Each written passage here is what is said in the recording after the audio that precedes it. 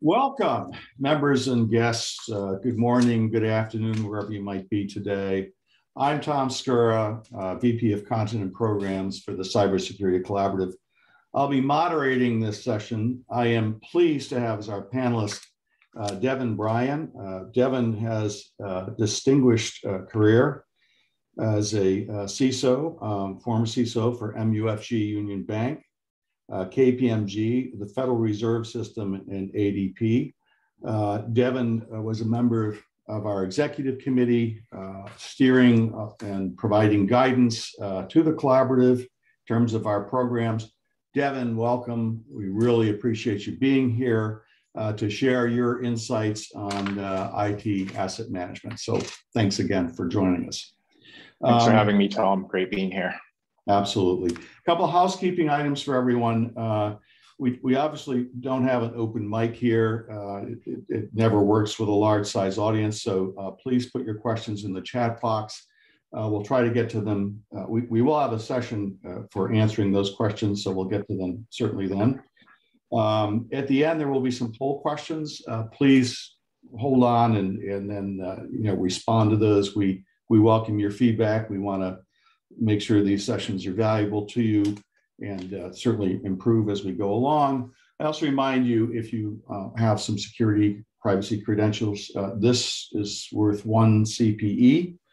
For members, we do track that. For non-members, if you need something to substantiate that, we'll give you an email at the end of the presentation. You can get a copy of the presentation so you can use to do that. So let me first, before we get into the content, I just want to remind everyone here, both members and non-members, of what we're all about at the collaborative in terms of creating value for our leaders. And you can see the slide and look at some of the member benefits and some of the value creation you get out of being a member. I do want to just sort of step back and just say that the power of collaboration and information sharing makes us all better security officers and professionals, and our organizations better prepared. Why? Because we are all sharing common concerns, threats, and practices that we put in place with each other. And members really do that here. And that's the value of being here, not just from the content we create of our task force, but from member contributed content. I want to call out 2 things that we've gotten from members. One is just recently a data security addendum that is attached to third-party contracts that really calls out responsibilities and liabilities to third parties. That was a big area of need, and thank our members for providing that. And we're in the middle of a big ransomware task force, and one member put together a pay or not to pay decision criteria list, which is something we all wish we don't want to have happen, but it can, and it was a very good guidance document for members.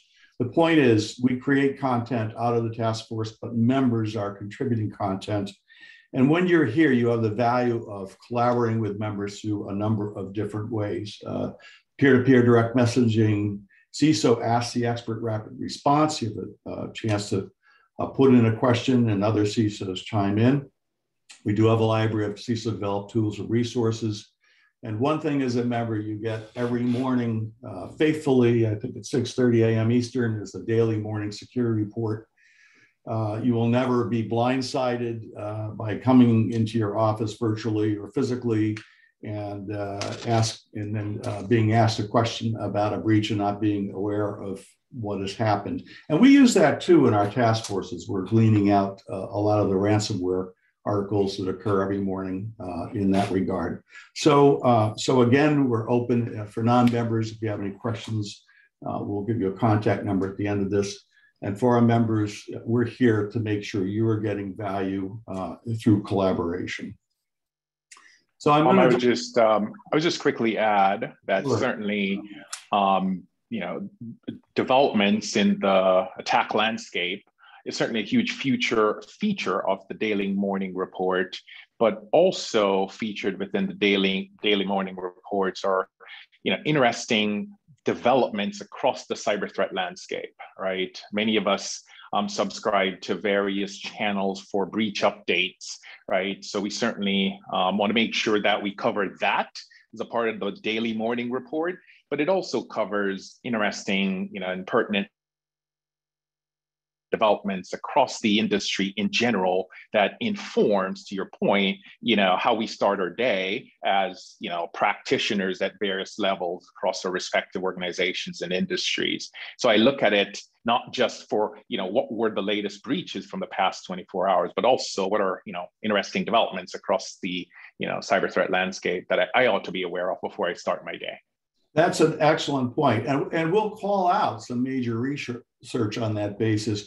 I think I read about all the ransomware events and how people respond to them, but there are articles that talk in general about preparedness. And one of which came out was the fact that 2/3 of people felt that they really didn't have the tools to address a ransomware attack, which was rather shocking, but it got into why that is. So thanks for calling that out. It isn't just the breaches, but key articles, and as CISOs, some information that help guide your programs. Excellent point.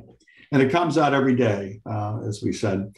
So what we will get into is the case for an ITAM program, which is IT Asset Management, abbreviated.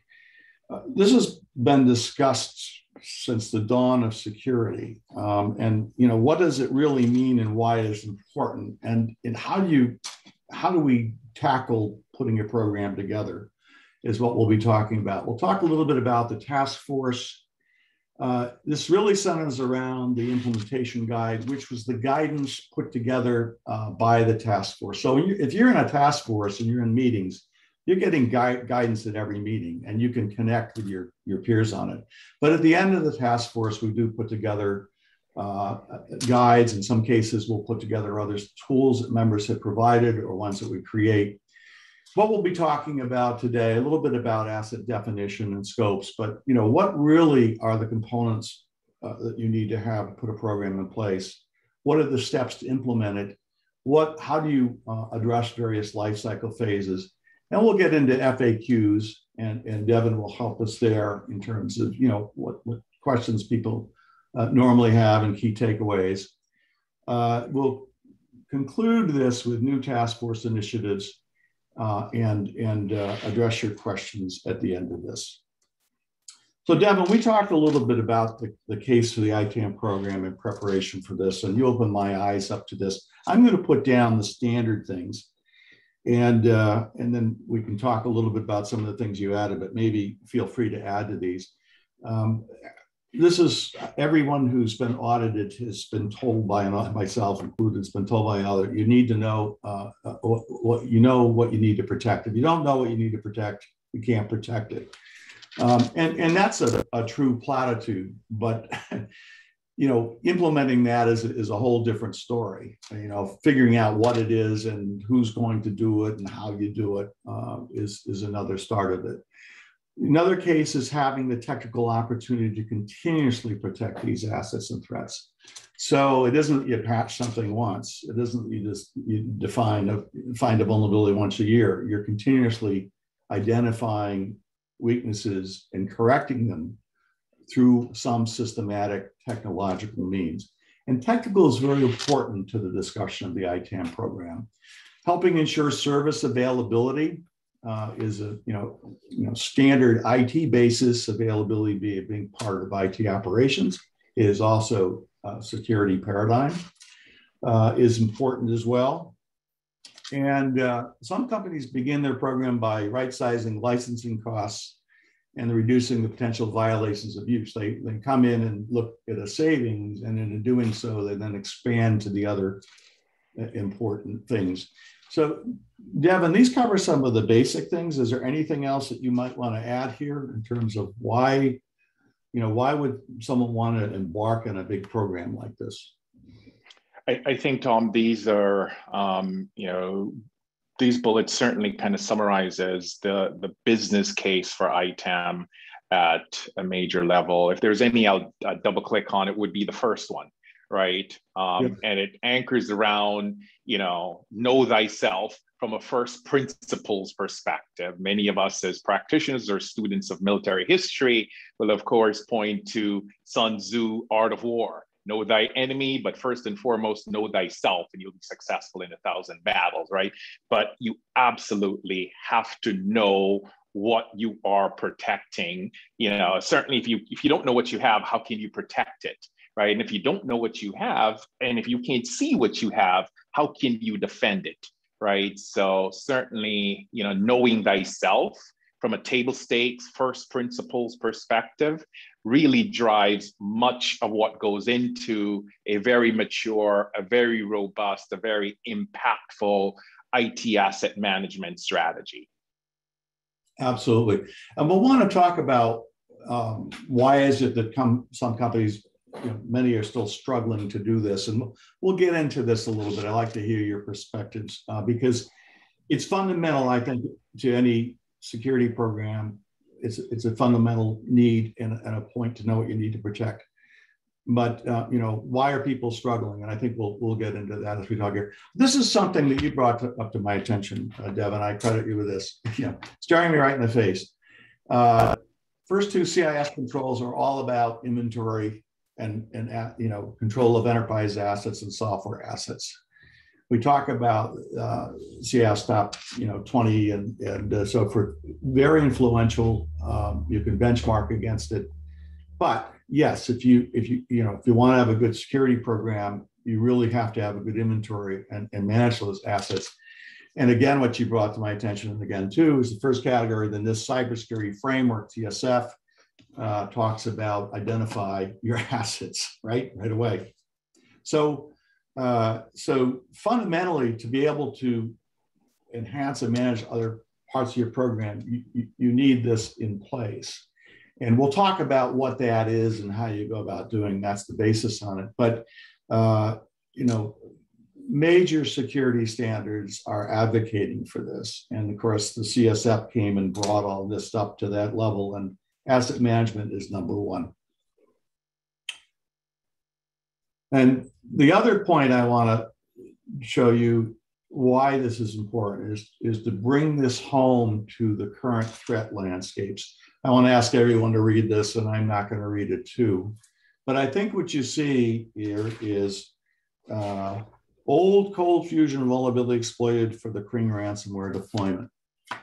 So the danger and the things we fear about are old systems that are still running that weren't patched because it was too risky to patch them, and maybe they weren't mitigated by other means, and they're still out there.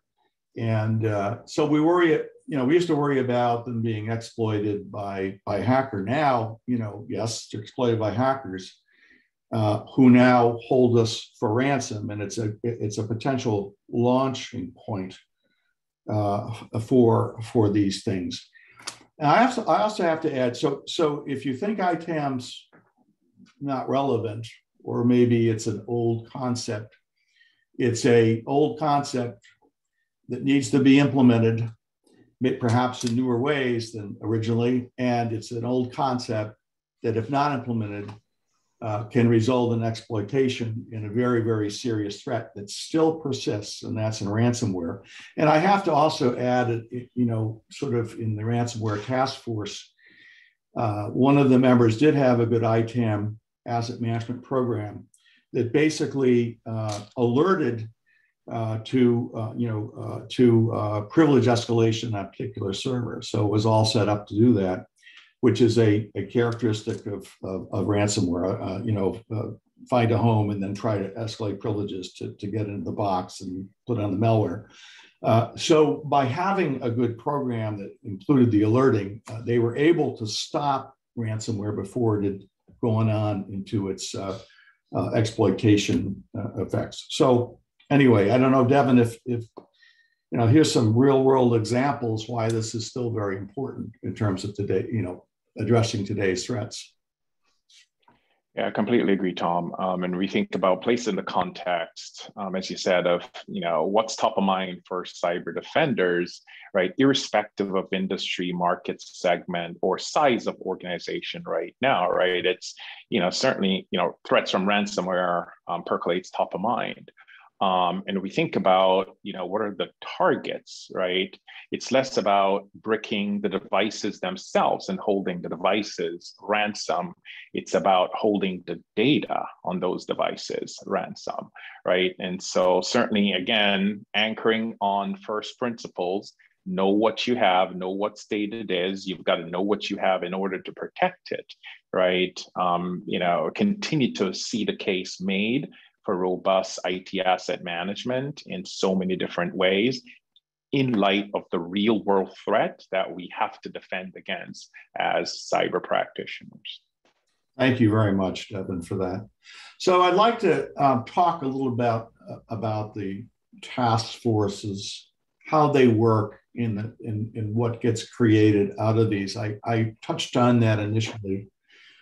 Here we have a collaboration of government organizations and nonprofit organizations and large organizations that were working together to share their best practices and successes and talk about this all the way through it.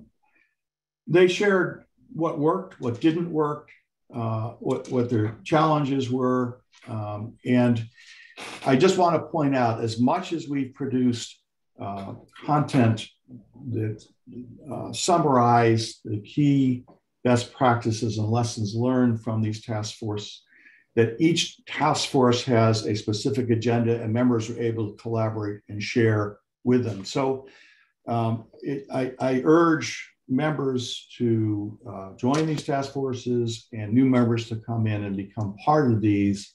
We are expanding the number of them. We are soliciting our CISOs for which ones are very important to them. And we're looking forward to many, many more in a variety of different areas next year. But they are, the point is the value you get out of them is in the interaction, member contribution, and then what we do when the task force is completed. So I'm going to just delve in a little bit, and this is for members, for new members. If you join, you will get this. And again, the chance to collaborate in this area. I'm sure we'll be coming back to this next year. This is a guidance document for establishing your program. We believe there are 7 components required to make it effective. We'll talk about that. 3 program implementation steps with 10 program success criteria. And then we provide guidance on 5 operating 5 lifecycle phases. It has FAQs and appendices to talk about roles and responsibilities and some guidance on the use of ITAM tools. By the way, I just want to point out, our philosophy on tools and vendors. We are not a vendor-sponsored organization. Vendors don't come in and get email addresses, but we do allow our members to talk about specific tools they're using, to share their experiences. Maybe they've had configuration problems. Those do get discussed. We don't advocate for them, but we recognize that tools are important, to running your program. It's just, this is not something that we are sponsored by any vendors, and that allows for free sharing of information. So I won't read all of this. Devin, I think you brought out one thing about IT. We talk about IT assets and information assets, and you can get into a large discussion no matter what standard you're using on that. Generally, it's a computing. I won't get into all of this. It's part of our. It's in the guidance document. It is a computing device that's connected, because it stores or processes, transmits information. It could be attached to a computing device. So it could, it's something connected to the network and/or it stores or process transmissions. If it could store, it's not connected, it's still an IT asset. I think the underlying key point is that the data sensitivity is a driver, although an IT asset can be a target for a DDoS attack and so forth as well. And I would say IoT devices and ICS SCADA devices could be considered part of the scope of IT assets. Would you agree, Devin, on that? I completely agree, Tom. As practitioners, some of us will have, or already does have, responsibility not just for the IT infrastructures within our respective companies, but also the OT infrastructures, right? And as such, many of the first principle concepts that we apply to securing our IT infrastructures have to be extended logically to the OT infrastructures, right? And today's conversation is about first principles, knowing what you have, right? Much as we focus on what do we have on the IT network, right? The same considerations and priority and attention and resources have also to be assigned to answering the same conversations for the OT side of the house, right? I would not make such a clear distinction between securing your IT environment and your OT environment, especially as it pertains to IT asset management. Because again, if you don't know what you have, how can you protect it? If you don't know what you have running, can see it, how can you defend against it, right? So I think those first principles apply irrespective of IT or OT environments. I would also add, Tom, something you touched on that I know that across our industry, there are differing schools of thought on data as an asset, as an IT asset, right? I am of the perspective that certainly the crown jewels of our organization is really the data, right? And as such, if we're defending our organizations, we definitely have to give due consideration to how are we protecting the crown jewels, which is in fact not the databases themselves, but what resides in those databases, right? And so from a IT asset management perspective, a comprehensive IT asset management perspective, we cannot ignore the data that sits in sensitive repositories, and not just the repositories, structured repositories of site, but also the unstructured, data that has, corporate, intellectual property and other types of crown jewel information for companies, that should also fall within and be party to how we deliver IT asset management best practices for our companies. Yes, I think that's a good point. I think isn't technology and systems to help identify where this data are located going to be crucial to making it successful, I think, right? I mean, it's not a manual process, and probably where people are at, if they haven't got an inventory now, they have to figure out how to get it. I think the point is, folks, you have to invest in the technologies to make this happen and to be able to sustain this, if I'm not mistaken. Yeah, technology plays a huge role. I'd also add that, of equal importance are the processes, right, surrounding IT asset management, right? So this is less about, running your scanners, your IT asset discovery scanners, right? And populating, whatever that centralized,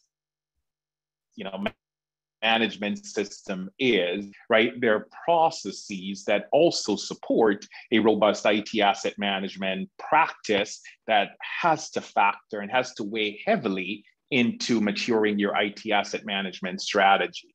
Right. So posted in the chat was a question around CMDB, right? That is an important part of it, but it is not the panacea, because it's less, again, about the technology, the supporting processes in maintaining the accuracy of that, your IT asset management repository, your CMDB is also critical as well in maturing the practice around IT asset management. So the processes are important. I guess the question was, is a CMDB an essential part? Isn't a repository, you have to have something. You have to have something that you're managing. But if the processes are terrible and you're not integrating that with other systems, then it's going to be not as useful, right? Is that a fair? Completely agree. Completely agree. Okay. Good. All right. So I just want to move on to the next slide. Okay. I'll walk through this in a second, but I want to come back to OT assets, personal IT assets, and cloud assets. And maybe, Devin, you have weighed in on the importance of looking at those. But I'll get to I want to come back to you in a second to talk about how, if you're a CISO and you don't have visibility of OT assets, how do you begin to do that? It's obviously important, but let me jump through and just say, you can read this as well as I can speak it. You want to reduce the risks of data compromise, loss of availability, consequences from the breaches, and software license use. That is an objective. You may not start trying to do all things, but and obviously these are met when you've got all the assets in sight. They're properly configured. You're going to be continually doing this, and you also deal with the proper disposal of that. And we'll get into that a little bit more. But I want to go back to and shadow IT as well, because you may be fine for your IT organization, but if the personal IT assets that are being used in BOIOD are protected, the OT assets, you may be using, you may have SCADA systems that are doing processing controls, and they could shut down your manufacturing organization. So that isn't information, but it is what you do. And then, you're not going to be able to supply your customers and so forth. How does a CISO get visibility into this? Do you share this responsibility with someone running OT? Do you bring it up to the executive committee? You can't ignore it. I think if you ignore it, it may not hit your organization, but it's going to hit your company somehow. Yeah, I don't know if you got any thoughts on that. Yeah, the operative words you use there, Tom, actually constitute the essence of the response, right? Shared responsibility, right? So, for the cyber defenders who may not have responsibility for the OT network, right, they have to partner with whomever is running that side of the business to make sure that they're answering the know thyself question, right? And they do have visibility across both IT and OT environments, right? If, again, for the CISOs who have responsibility for both IT and OT, goes without saying, right? You apply first principles to both environments, right? And again, it's not just what you have within your physical bricks and mortars, right? It's what's running in your off-prem environments as well, right? So your cloud, your hybrid cloud, and also of increasing importance, Tom, in light of recent developments in the supply chain risk management perspective, is how much interrogation should you have for your supply chain assets, especially your tier 1, tier 2 vendors, right? Especially if they are directly connected to your, prem-based systems, right? So, having that visibility about risks that you are assuming from your directly connected or indirectly connected network, whether those are within your immediate administrative purview or they're in the purview of trusted third parties, that ought to factor in your asset management strategy as well. Again, IT, OT, on-prem, cloud hosted, or key components of your supply chain, right? Having as much visibility as you're not going to be able to manage them, right? Same point in time, not knowing means you're flying blind, right? And you're totally reactive to what might be happening in those environments, on those systems, and there could be adverse consequences for the systems within your immediate purview. So you've got to at least know thyself, right? Yeah. And there's a chat box, thanks to Jackson, for this, that, where are VMs and cloud storage drives? S3 buckets are a significant risk. And I think, although we define what the asset is, and it does exist in cloud, different form with VMs and so forth, S3 buckets, it needs to be called out in the scope here and looked at. And we had discussion around this. In fact, we are having continued discussion more to get into the cloud environment, because there are tools there, and we're going to have subsequent discussion on that in this task force when we resume it, that are extremely important to do that. But I think we talk about that environment, which is very different from our traditional data center environment, needs to be included in the scope side of that, and as well as OT assets, IT assets, et cetera. Many companies are just catching up in their traditional data centers. I understand that, but to have an effective program, you have to look at what you said from the third-party supply side as well as the cloud side. So Jackson makes a very good point.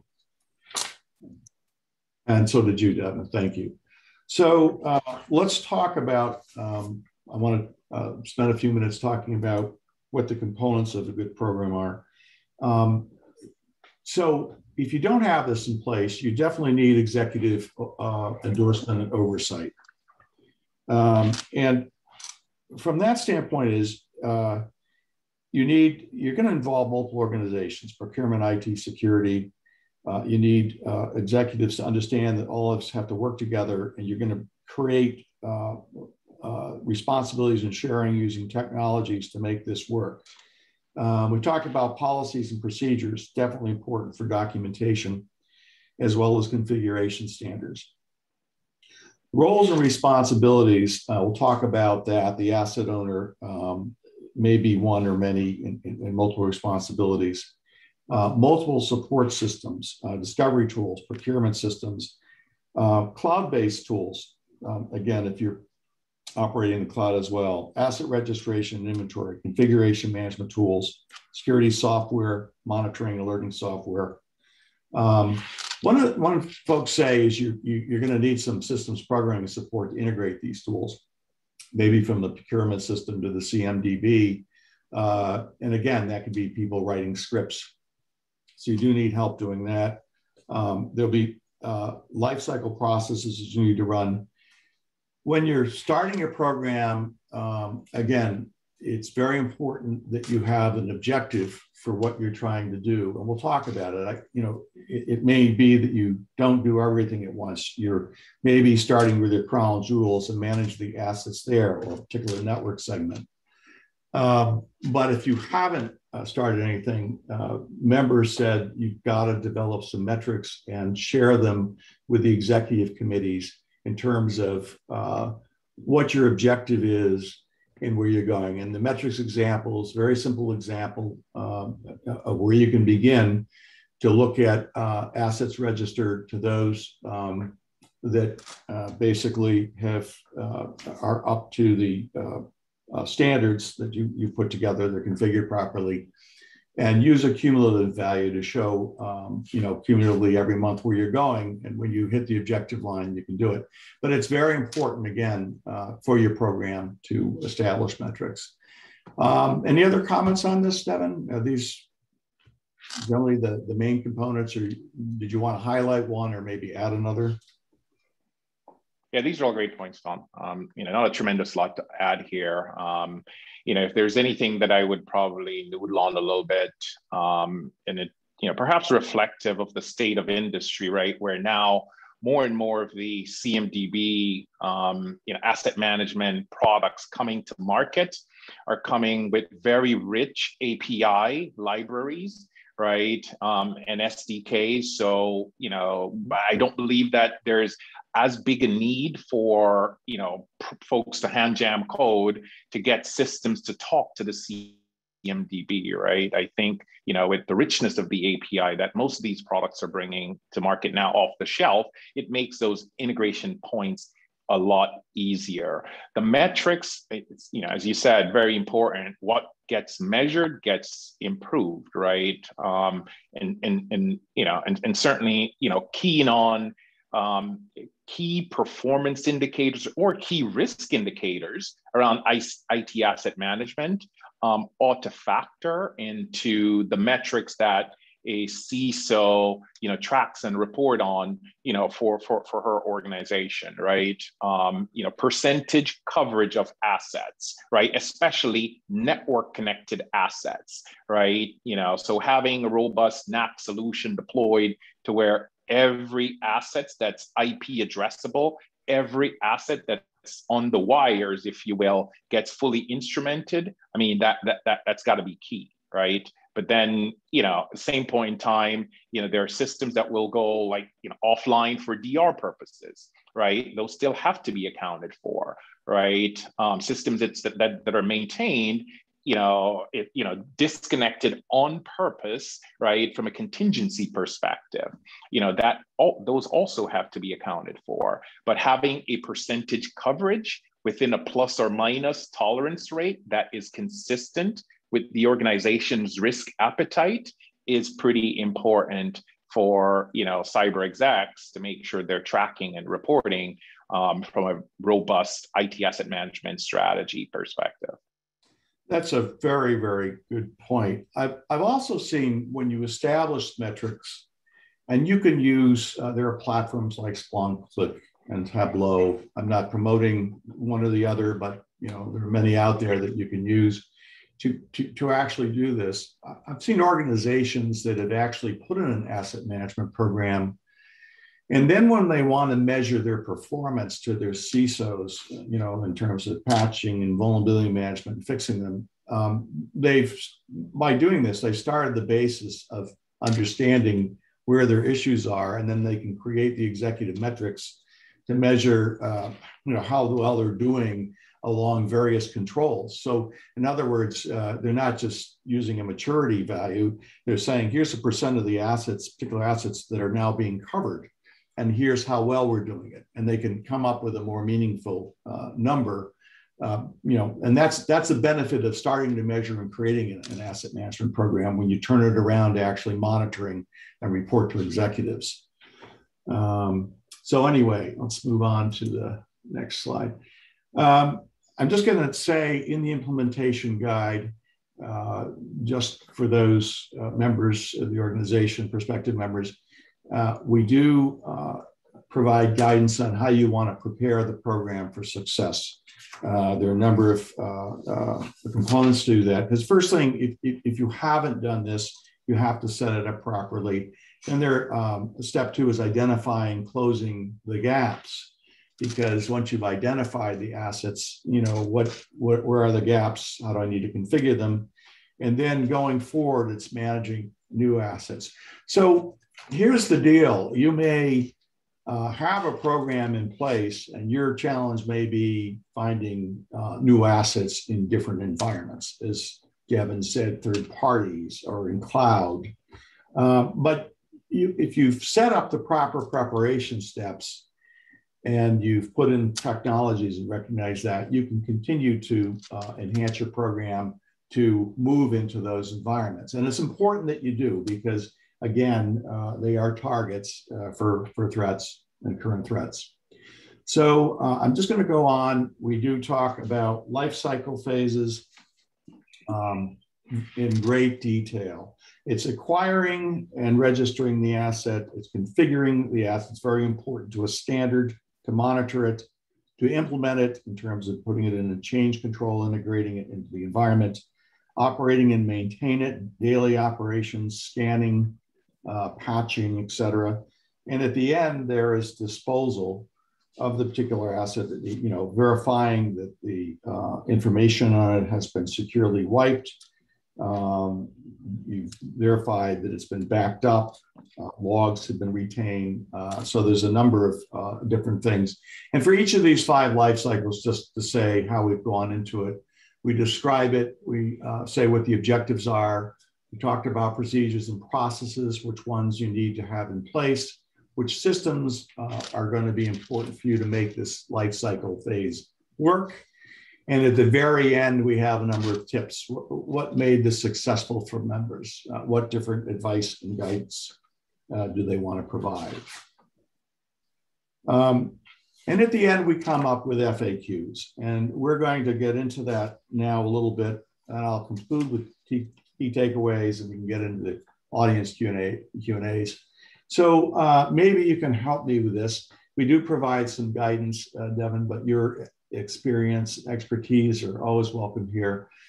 One question was the role of the asset owner is often confusing and ineffective. And how can I define that role to be an effective part of an ITAM program? And let me put this in context, especially in older attempts, or I'd say attempts years ago to put this together. Auditors would always come in and say, you got to define an asset owner.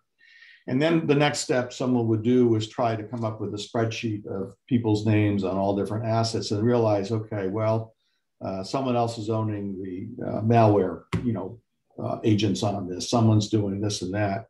And now we got to rewrite job descriptions. Okay, so what do they do? It means that there's a security problem, they're responsible. Should they bring it to our attention? It became so confusing that it never, ever got done. Yet the concept is still there of an owner, but again, no one can own every aspect of that particular device. So I don't know if you have any advice and guidance on this side. We can say that, maybe assign one to own it, but the monitoring of it is another organization. So if there's a problem, the owner becomes one to escalate the problem to, and those providing services to that owner then are responsible for shoring up those services. But anyway, I don't want to throw a curveball here, but Devin, any thoughts on this to maybe some to clarify how you make an asset owner effective? Yeah, this is often, Tom, to your point, one of the Achilles heels, if you will, of any robust IT asset management program. It's the asset ownership, right? And how do you define that?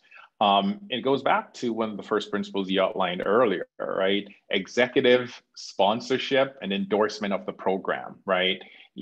As CISOs, many of us still report into a CIO, right? Or a CRO, or, some other, ranking exec within the organization with top level responsibility and accountability for IT operations across that organization, right? If IT asset management is made a priority for the organization, right? And there's top-down support, right? Many of these, no, I don't own it. I just own the box. I don't own what runs on it. Somebody else owns that. And, oh, I'm the application owner, but I'm not the data owner.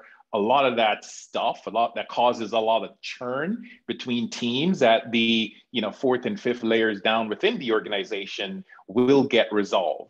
Right. So I think, the first point you made there from an implementation perspective is executive level sponsorship, executive level endorsement, and to make this a priority for the IT organization, right, or wherever the accountability lies for this, will certainly help to resolve a lot of the process and procedural churn that happens at the lower levels within the organization. I think it's always easier to identify who's the owner for the physical asset that responds to the TCP/IP packets across the wire, right?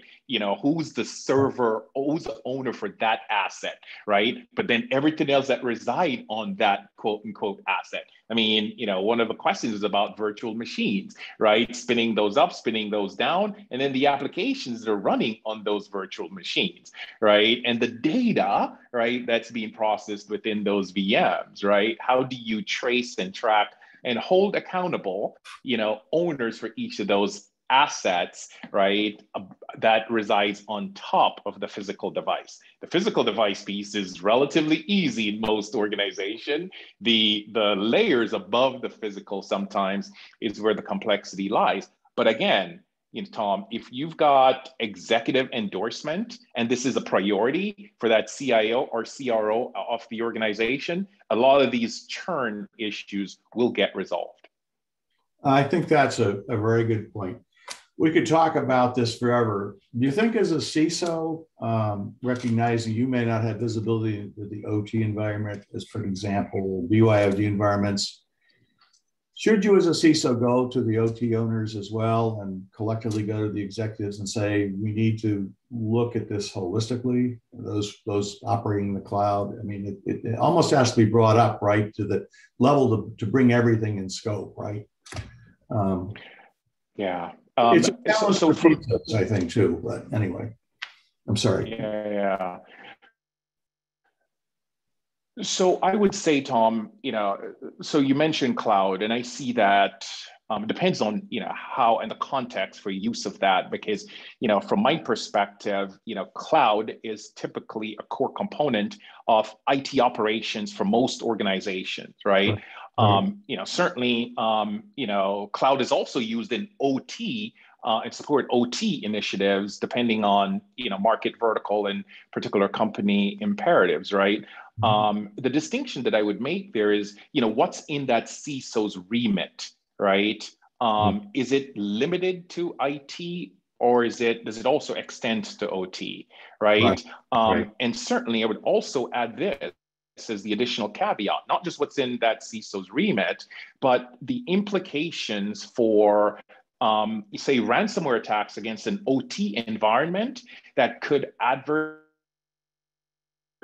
impact return on shareholder values, questions and concerns from the regulators, and on and on and on, right? Company brand and reputation, right? That CISO has to take it upon himself to have the conversation with whomever within that company is responsible for securing the OT environment, much like her or him would for securing the IT environment. Cloud, I mean, to me, I don't make a distinction between what's on-prem, what's in the cloud, as long as it pertains to security, period, right? And that includes some of the earlier mentions about VMs, containers, all that. They're supporting key business imperatives. Those business imperatives rely on IT or OT, and so the same kind of considerations have to be extended to them. So that's how I'd think about it, Tom. Hopefully that makes sense. Oh, excellent. Thanks. I'm going to just bring up the next two questions quickly. And in 3 minutes, I'm going to ask Connor to put up the poll questions because we're running out of time. We'll have a chance to get to the Q&A. There are a few questions in there. And we can get to one of the questions, I think, right now. But reducing the risks that the program will fail because of the size. Some members said I'll give you an example of what one member did to do that. They said, I'm going to start focusing on software licensing. Now, of course, we worry about security too, and they did get to that. But they said, I'm going to start with that, put in a good process to identify assets and move to the hardware side and the rest of the program things. And they succeeded. They also got some outside expertise to do it.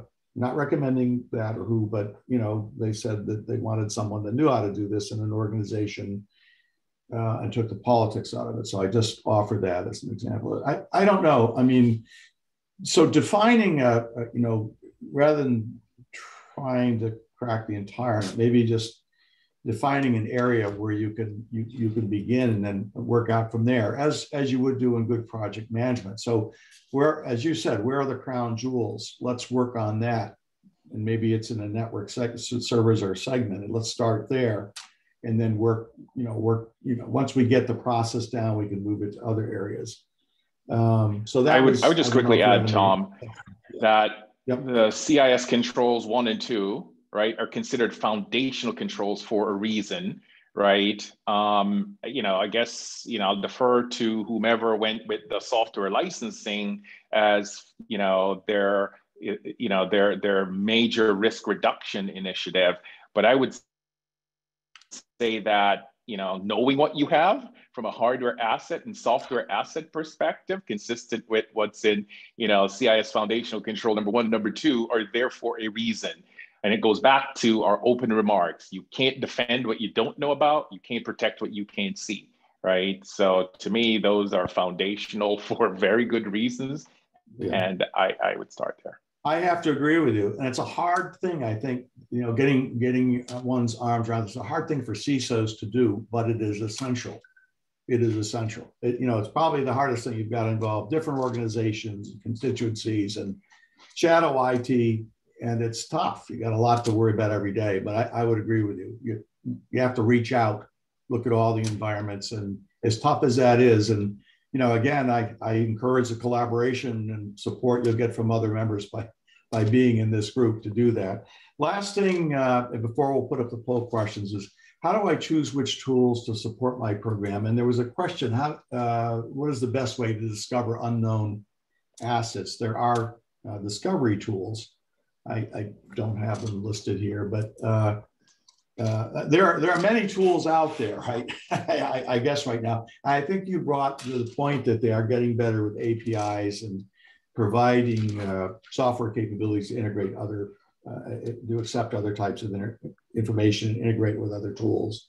But you may have they may have some tools in place, right? I mean, one of the first things is see what you might have that you might not be using in terms of discovery tools before you go out and buy a lot. The other thing too is, tongue in cheek, but I mean this, join the collaborative and we get discussions of those. Sorry.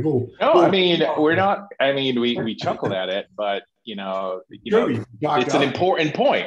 It's an important point, right? Because my response to that, Tom, would have been solicit the wisdom of the crowds, right? You're not going to be solving a problem that's so unique to your organization that nobody else has tackled this before.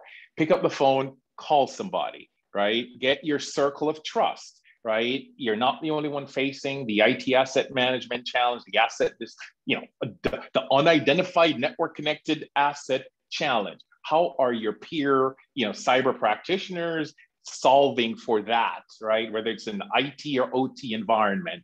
So solicit the wisdom of the crowds and don't believe that you have to tackle this alone because your environment is so unique. So entities like the task force, right, helps with that. It's pulling together practitioners from diverse industries, diverse, critical infrastructure sectors, different sizes of organization, geographic footprint.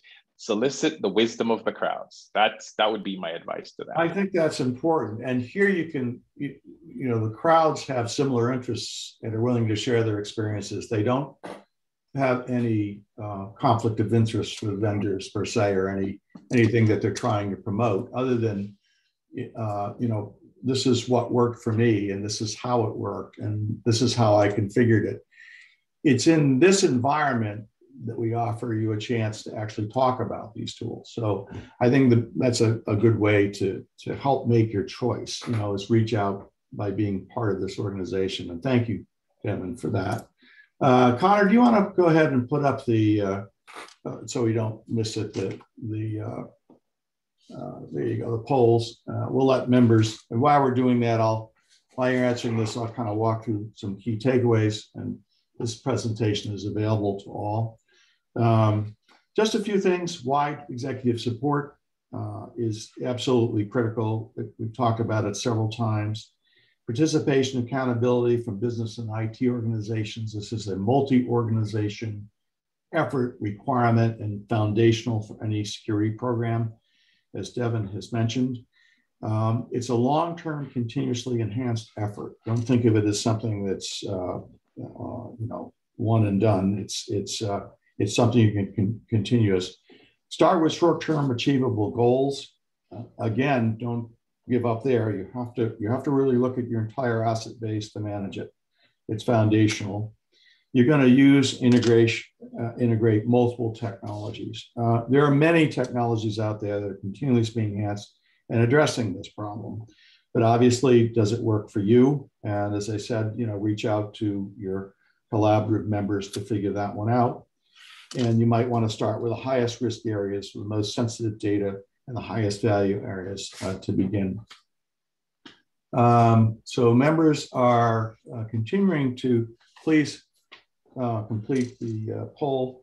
I just want to then move on to the fact that we have other task forces that are now being developed and are operating, are raising, and we put that in quotes, it means destroying, not facilitating ransomware. We are having some very, very good conversations where sort of in the beginning phases of this. We're looking to conclude and present in December. I guarantee you this task force will reemerge early next year and continue to look for ways to support our membership. We're having some great discussions. We're looking to put together a best practices guide and also prepared a questionnaire, including call outs to third-party questionnaires on their ransomware programs. Our third-party management questionnaire does have some call outs to that, but we're looking to expand that. Because we're finding out that, and members have said, third parties have had ransomware attacks that have affected supply, potentially spam emails into the company, and that's important. We're looking at management board communication templates. How do you call out the risks and the threats and how we're addressing them? We're also looking to put a incident response playbook together, including a pay, no pay decision criteria, which we've already begun doing. And to the right, if you look at the right side of the slide, we're going into great depth on key controls, backup recover being one, but there are many, many other controls in terms of how effective they are, how much cost does it take to put in place, what assets do they cover, what technologies are required, what vendors are used. We're having great discussions. Backup and recovery is key, but there are other things. There's EDR. You can lock down administrative access, et cetera. So we're looking to get into that. So it's a very active, plenty of time to have new members join and existing members, but it's something that we're going to provide great value to our membership with.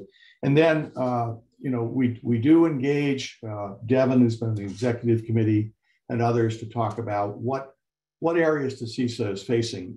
Zero trust is an area that we'll be going into.